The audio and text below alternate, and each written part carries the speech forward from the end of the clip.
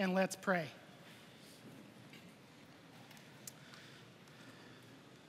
Oh, Heavenly Father, as we gather here today at this moment to celebrate the death of your Son, to celebrate what he accomplished on the cross, magnify him, I pray, in our hearts. Jesus, it is in your name we pray. Amen. Please open your Bibles to 1 Corinthians chapter 1. 1 Corinthians chapter 1.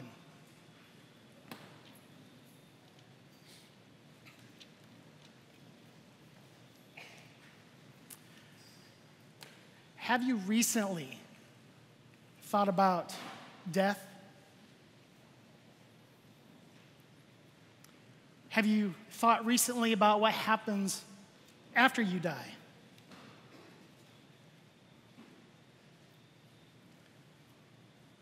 Have you recently thought about where you will go after your death?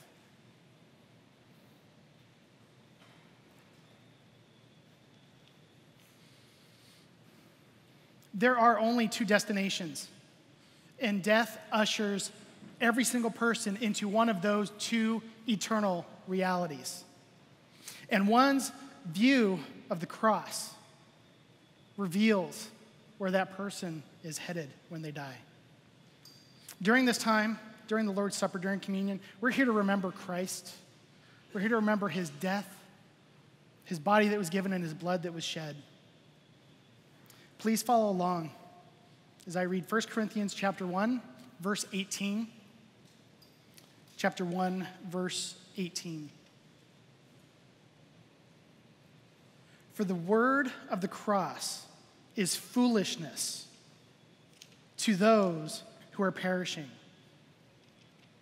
But to us who are being saved, it is the power of God. There are two categories of people represented here in this verse. There are the ones that are perishing and the ones that are being saved. And the distinguishing mark between these two categories is their view of the word of the cross. So what is this word of the cross? Simply put, it's the gospel. The message of the cross is about a holy God's righteous judgment of a sinful people. It's about God demonstrating his great compassion at great cost to himself. It's about God the Father sending his Son to earth to condescend into human flesh. It's about the Son of God living a perfect life, sinless life. It's about the Son of God, the Messiah, the Christ, shedding his blood and being executed on a Roman cross. It's about God the Father pouring out his wrath on his Son in the place of sinners. It's about Jesus dying for his people.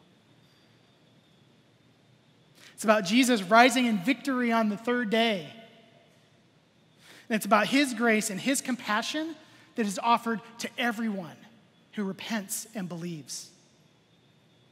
And it's about believers, the rescued, the saved, spending eternity with him after they die. How the two categories of people in this verse view the gospel indicates what eternal destination they're headed towards. Look at the first half of verse 18. For the word of the cross is foolishness to those who are perishing. That first category of people, those who are perishing, they believe the word of the cross is foolishness. That word for foolishness is where we get the word moron. Those that are perishing believe the gospel is moronic. They don't get it. They don't believe it. It doesn't make sense. They can't rationalize it. And a sinful, fallen mind can never rightly understand and rationalize the gospel.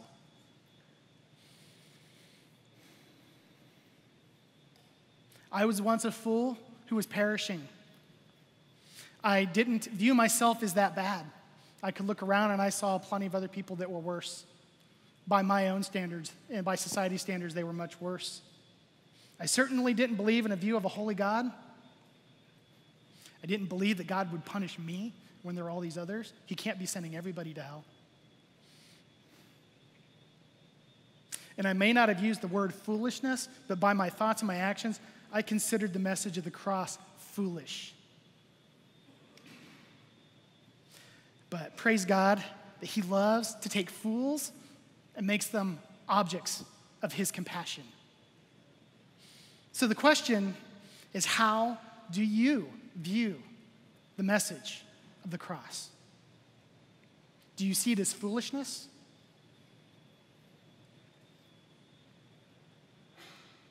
By your own admission, you would say that it's foolish, you don't get it, you don't buy it.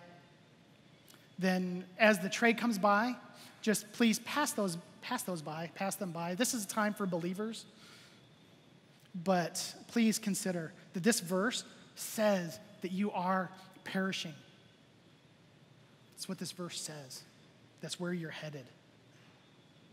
You will stand before God, and you will be judged for your sins, and you will be declared guilty, and you will spend an eternity suffering the penalty of your sin. But it doesn't need to be that way. You can be rescued. You can be rescued today.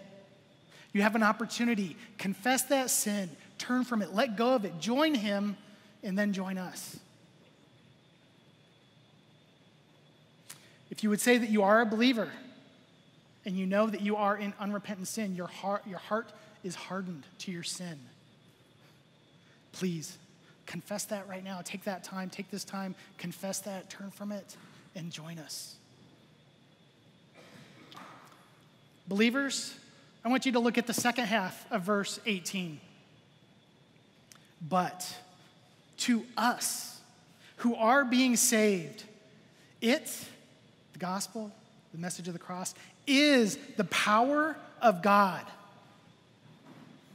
The second category of people here is identified by the phrase, us who are being saved. Paul uses the inclusive pronoun us. He's identifying with these believers. This category is every believer. And every believer has been saved, is being saved, and will be saved. For every believer, the word of the cross, the gospel, is the power of God. The gospel is the instrument that God chose to demonstrate his power. And by that message, you were saved from your perishing. You were given new life. You were made a new creation. You were given new desires. You were given a love for God when you were an enemy of God. And the wrath that you deserved was poured out on Christ.